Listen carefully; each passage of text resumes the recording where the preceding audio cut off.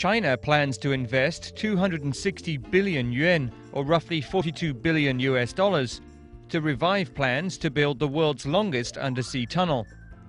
The plan, originally proposed in 1994, would see China's eastern and northeastern regions linked. The 123-kilometer tunnel, running between Dalian in Liaoning province and Yantai in Shandong, would shorten the trip between the two cities from 1 day to a mere hour.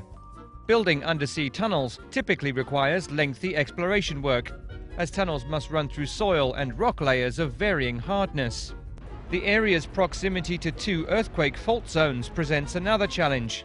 The region saw a 7.4 magnitude earthquake occur in the Bohai Sea in 1969, and a 7.3 magnitude earthquake hit Haicheng in southern Liaoning in 1975.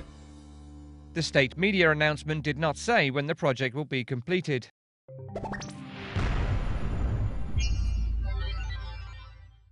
See a story that really should be animated? Suggest stories to TomoNews now.